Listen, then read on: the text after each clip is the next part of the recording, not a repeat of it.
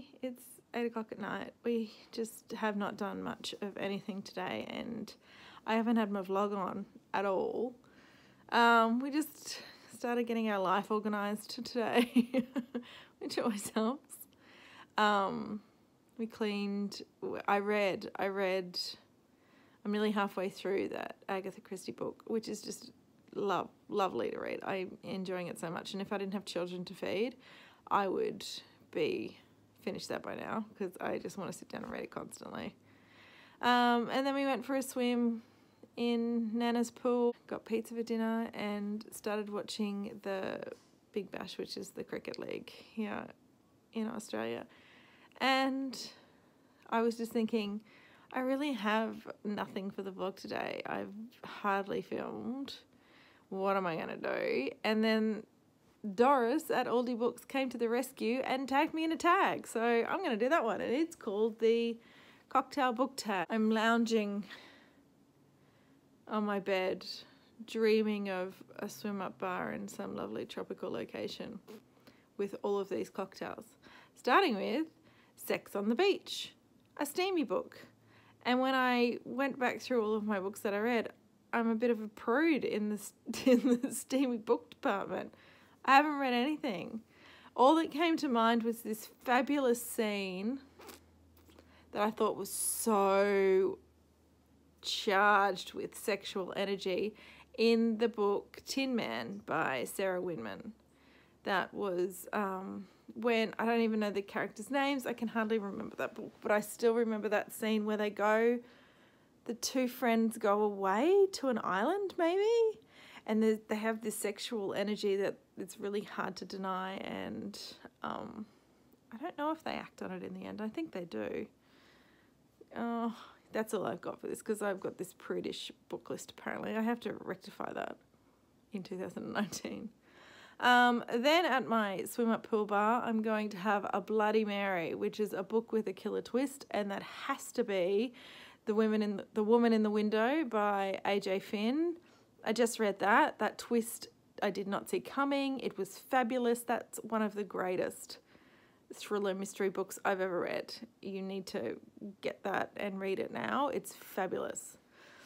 Now I'm thirsty for a Pina Colada, which is a book set in a tropical location, and the only one on my list was a novella called The Fish Girl by Miranda Riwo? Oh gosh, totally bad pronunciation, sorry. That was set in Indonesia, an island in Indonesia. It's just a short novella. It was about a girl who got taken from her village to be a servant for a rich man, and just how that felt for her. It was pretty good. I gave that 4 stars. I quite enjoyed it. Anyway, I'm getting sophisticated because I've got my party dress on and I'm having a cosmopolitan. So I want to play with a sophisticated character in a book, and that would have to be Amory Ames from the what's her name? Oh, it's called Murder at the Brightwell is the book. What's the author's name? I can't remember. Sorry, it's late. Amory Ames is the main detective lady, and it's a series. It's the Amory Ames series. She's just this really confident, cool chick, and she has a horrible pain in the ass of a husband, and she just totally takes it all in her stride. And yeah, I really liked that character a lot. I did find her really sophisticated. Now I'm having a Manhattan, and it's a book that left a bad taste in my mouth, and that has to be Rebecca by Daphne du Maurier. Oh, I did not like that book, and I wanted to like it so much because it's so many people's favourites, but that book annoyed me. That woman annoyed me. I just disliked that book, and it really had me salty for a while after I finished reading it. So to wash away that, I'm having a Strawberry Daiquiri now, which is a book that lets you just chill. And that has, I keep saying that has to be. And for that, I choose The Birdman's Wife by Melissa Ashley. That was such a calm, peaceful, happy book.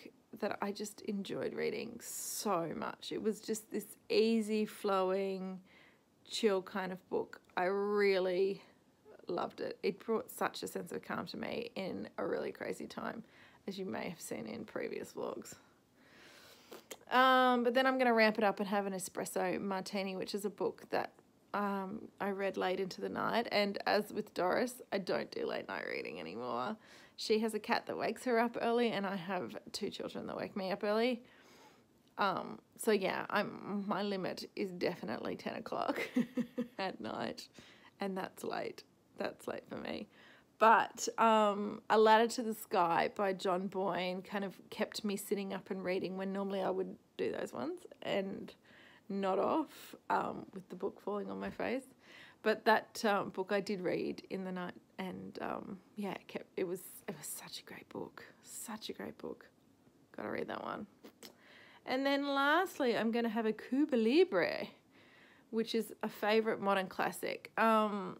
I haven't read many modern classics that I can remember, but one that I did read was called Green Dolphin Street or Green Dolphin Country.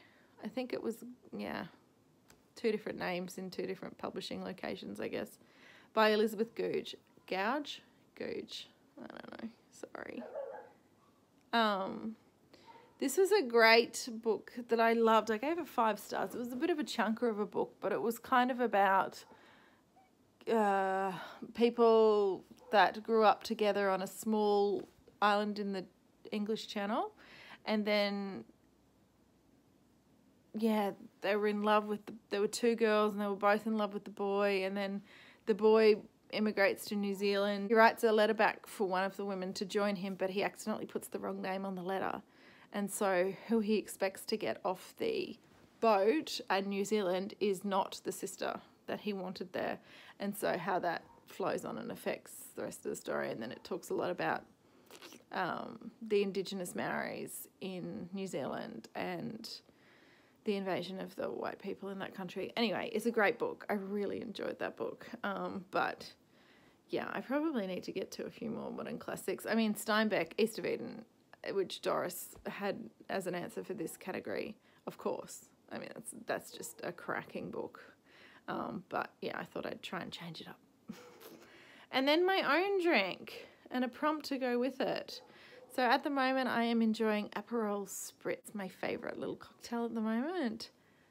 So I should have picked margarita, which is my favourite. I don't know how that couldn't be on this list. Anyway, I thought of an Aperol Spritz straight away.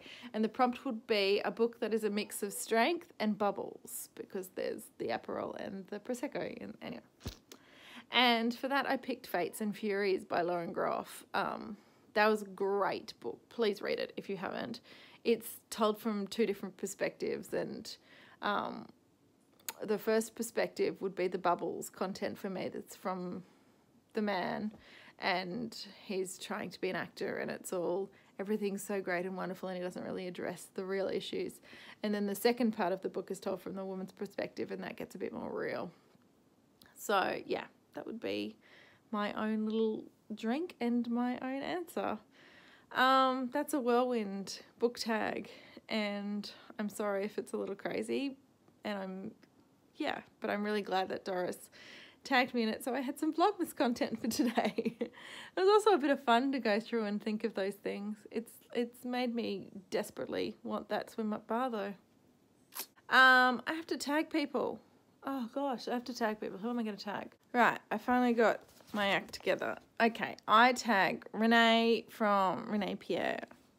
I tag Dane from Dane Reads, because he loves a good bloody drink at the open mic nights. I've seen his vlogs. I take Sian at Siani Reads. I take Lauren from Lauren and the Books. And I tag Charlotte at Tired Mama Tries to Read.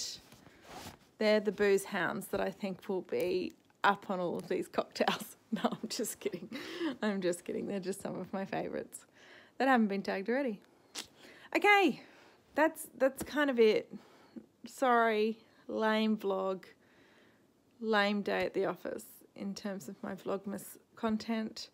Thank you to Doris for saving the day with the book tag.